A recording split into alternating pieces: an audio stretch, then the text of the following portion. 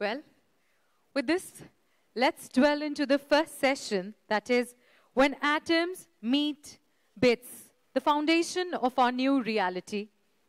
The Accenture Technology Vision 2023 explores how technologies like generative AI, metaverse, cloud, science tech, and more will aid the next wave of business transformation that will create the foundations of a new reality, a shared reality that seamlessly converges the physical lives we've been leading with the digital lives we've been rapidly expanding.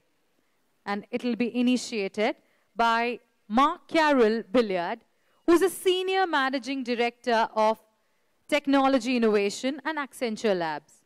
Marc has been with Accenture for more than 25 years and has worked across all 5 industry groups we serve. He has held several global leadership roles within Accenture's technology groups, including serving as the global lead of the emerging technology practice. He has worked across several cutting-edge areas of IT, including voice recognition, knowledge-based systems, neutral networks, and quantum computing. Let's enjoy this session.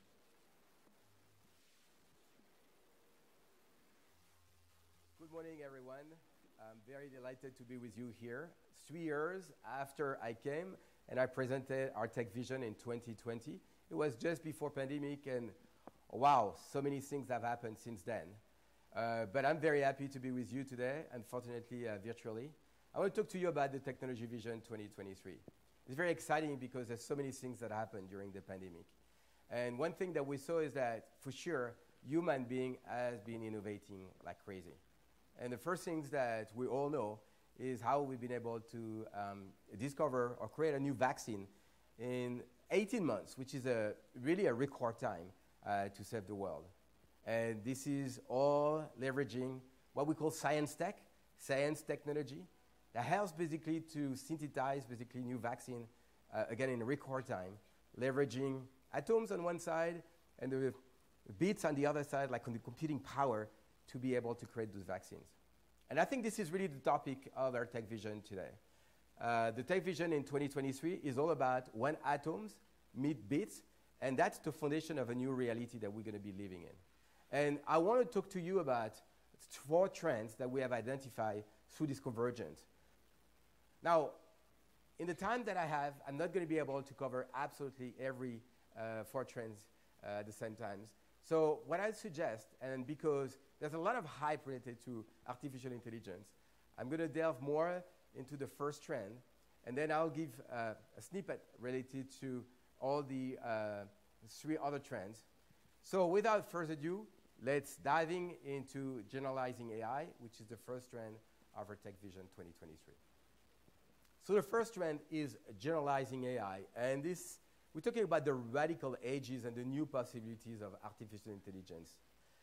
Something I want to be clear is that generative AI is not like an all-purpose of every artificial intelligence. That doesn't mean that on every problem, generative AI will be the solution. It's very important that you understand that artificial intelligence covers many different types of disciplines. And we've done a lot of progress every kind of 10 years, as you can see in the slide behind me.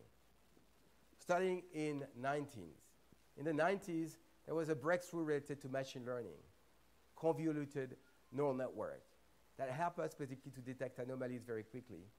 And we helped basically, to improve our work related to fuzzy logic. In the 2010, there was another major breakthrough. It's called deep learning. Through deep learning, we've been improving system, for example, vision, recognition of pattern, recognition of object. But also we've made like tons of progress related to speech recognition. Now, in the 20s, we're making an amazing progress, and another revolution of artificial intelligence that is still leveraging neural network, and we call that generative AI. I think the big difference between the previous advance on neural network and where we are with generative AI is that we've been able to build bigger models.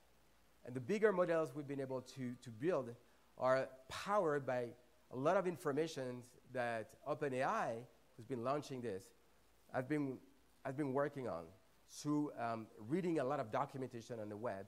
And then we've been able to create like a huge model. We call that a large language model, okay, that has been able to be trained or pre-trained, if you want, with a lot of parameters.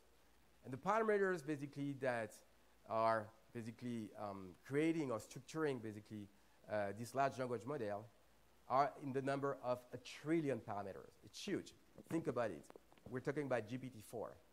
GPT-3 last year was based on 175 billion parameters. You know, if you go back at the very beginning of GPT in 2018, it was like few hundred millions. So you saw like the exponential growth of the parameters that's going to help us to have like a better pre-trained model. This pre-trained model has also an amazing characteristic. It's multimodal. So it can recognize pictures, it can recognize text, it can recognize a lot of things. And the other thing that is very interesting and something that is a bit of mystery for the discipline is that we see that when we train the system on one activity, it can be really good at other activities that are a bit different, something that we could not achieve 10 years ago. A neural network was really trained for a specific activity, but if we would use that for another activity, it would not be so good. Now our foundation model and the large language model that are built on top of it are multimodal but multitask as well. And that's really a breakthrough. As I said, this is not like the only solution for solving problems. We will still leverage the old knowledge systems, if you want, with expert system and knowledge base and rules and fact. We'll still use the machine learning as we know it, the deep learning, and obviously generative AI. What's important to understand is that generative AI and the work that it will be providing will not replace human being. I want to be very clear about this. A lot of people that says like, oh, generative AI will take away jobs from people. No, generative AI will automate tasks. So people will work with generative AI as a co-pilot, something that needs to be understood. We've done a study that shows that 40% of working hours across industries can be eventually impacted by large language models. That's great. That means that there's 40% that we can eventually automate so that people can really devote their time on the 60% even more interesting task that they will be able to achieve. We really believe within Accenture that it's not about human versus machine, but it's human plus machine. And generative AI will give superpower for human so that they're going to be able to do their job faster, better, and with greater quality. That's something that is very important that you understand. Now, what people will need to understand is that in the context of this pre-trained model, there are going to be really two ways that we're going to be able to leverage them. Many clients will start to learn about generative AI, and the way they will do that is that they will access on the cloud through APIs to those capabilities, and they will start consuming them. They will question the system to get an answer. We call that prompting. They will write prompt, and they get an answer. Eventually, if they want to get a better answer, they will work to make the better prompt to get a better answer to what they're looking for. We call that prompt engineering. But if you want to get the best value of the system, eventually you need to add your own data.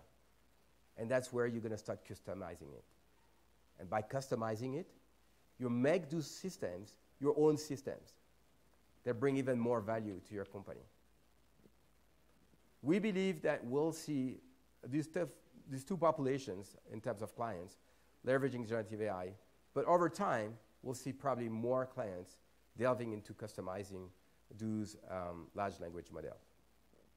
Now, there's going to be many things that those models are going to be able to see. As you can see from the slide behind me, the first thing they're going to be able to do is to advise. You know, we see banks for example, that's going to be using generative AI systems basically to advise their clients. And they're going to be co-pilot of their agents to provide new advice related to financial investment or to explain basically why some of transactions have been generated in this and that. That's going to be very important.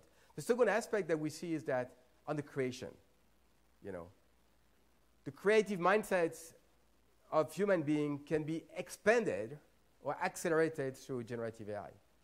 We've seen that in generative AI systems that exist today. You heard about DALL-E, you heard about Stable Foundations and everything. With them, you can create really amazing pictures. Automation is going to be big as well. As we've been leveraging automation using remote robotics process automation, we'll be also leveraging generative AI to collect more automation. Protecting, everything that's going to be about regulatory rules. Helping basically people also to leverage generative AI in cybersecurity capabilities. And to have an explanation related to how malware basically has been impacting your organization. Generative AI can help you with this. And the last, but not the least one, and probably one of my favorites, is coding. I'm a programmer myself, and I know that generative AI is going to be really amazing to help me to program faster. I'll be talking to the system, and eventually the system will create a business logic for me, all programmed into the language of my choice. In fact, it's very interesting to see that, I would say the next programming language will be a napkin. And let me explain this. When I started to program, I was using punch cards. We were programming COBOLs. What you see here is that there was this picture from OpenAI that shows that you can design a website by just drawing on a napkin, basically, what looks like the website. And then generative AI will generate the website for you. I believe that the next waves of programming is going to be to write basically an idea of the program, and eventually the program will be generated by the systems. Last but not least is that I wanted to explain exactly what generative AI will change in terms of acceleration for everyone. The first thing is that there's going to be 3 areas where we're going to see the big impact. Number one is that generative AI domain itself. We're just touching the beginning of generative AI. There's much more progress we need to do. We'll see GPT-5, GPT-6. We're going to augment and increase the number of parameters that we have. Today we have 1 trillion. Maybe tomorrow we'll have several trillions. And we'll see how this machine is going to be even smarter. The second thing is that we talk about multimodal. I think we need to work on other modality of the systems. We've been working on videos, text. We need to work on other type of artifacts. The third thing that's going to be important on generative AI is to think about how we're going to be building those large language models. Right now, they're very computing intensive. They're very big and very complex to build. We need to accelerate this. The second thing is that we will have to see is that how they're going to be adopted by the business. Is not if they're going to be adopted by the business, is how they will be adopted by the business, because they will be.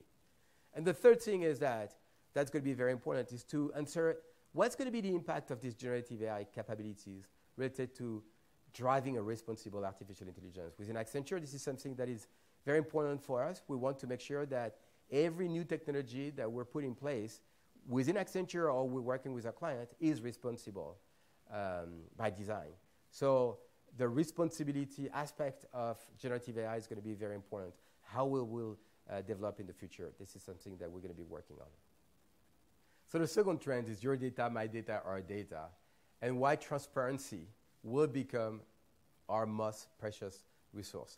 I think what's very important to understand is that obviously we talk about generative AI, we'll talk about all the progress we're making by converging digital world and physical world. They need a lot of data.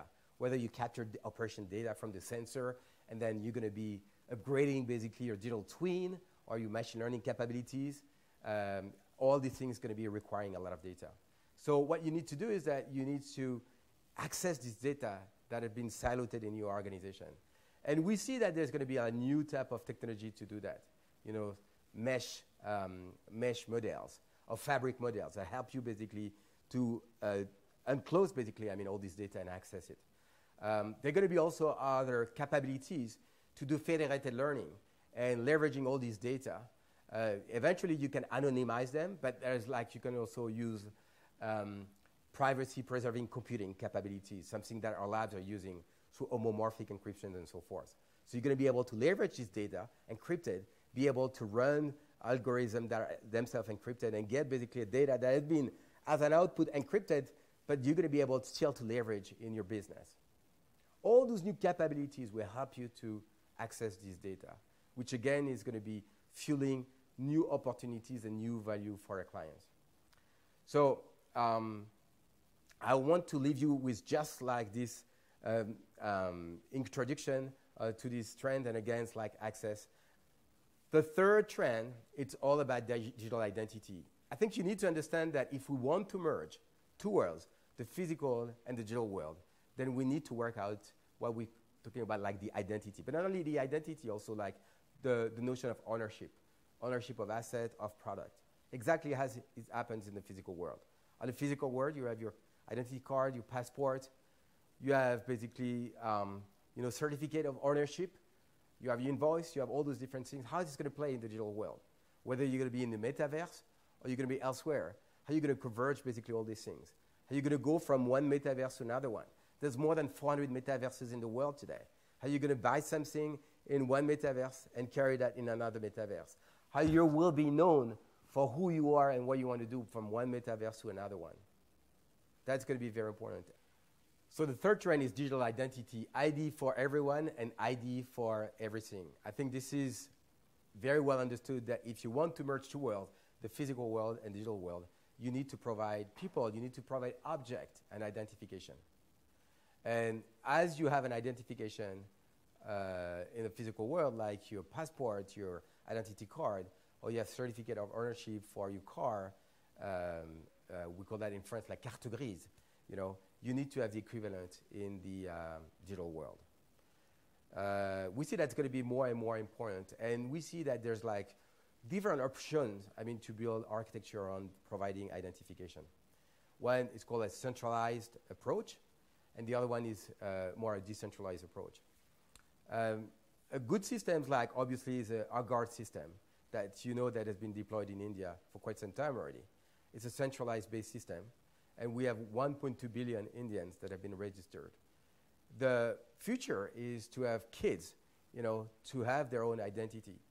And everyone will have identity at one point of time to be able to accelerate the way they access like public services, registration for marriage, how you access properties. But as talking about identification for people, it's important to understand that there will be also equivalent for identification for assets, for product, for objects. And Accenture is pushing the boundaries related to defining basically, for example, universal wallet, for example, how you're going to be able to pay in this digital world and everything. We're working on the Linux open foundation for wallets and everything. This is something that we're pushing a lot of, and we're putting a lot of energy into this. I can't spend more time to talk about this. I know it's very important, but I want to go to a fourth trend. And the fourth trend is one of my favorite, I would say, is our forever frontier, the big bang between computing and science. The story here is that you heard about me talking about generative AI. You heard me talking about digital twin. You heard me talking about how next generation computing will accelerate things that we're doing. You heard me at the introduction talking about how we've been able to create like a vaccine in a record time. All this is the acceleration of science tech through technology, computing power, cloud, data, digital twin, neural network, machine learning. All these different things will help us basically to reinvent the way we do drug discovery, material science, and so forth. Just to give you a couple of examples, we're working in our labs in Dublin to work in not in vitro lab, not in vivo lab, but what I call in silico lab. We're building basically a digital twin of a wet lab in a computer to be able to do drug discovery, to be able to do prediction of how a disease basically will evolve over time, like neurodegenerative disease, for example, like Alzheimer. And this is thanks to the progress of artificial intelligence, of computing, and all these things. I feel and I believe that we're tapping into amazing capabilities that's going to be provided through this new technology. And the way we're going to be living and we're going to be working is going to be radically changed in the coming 10 years. Thanks for your time, and see you next year.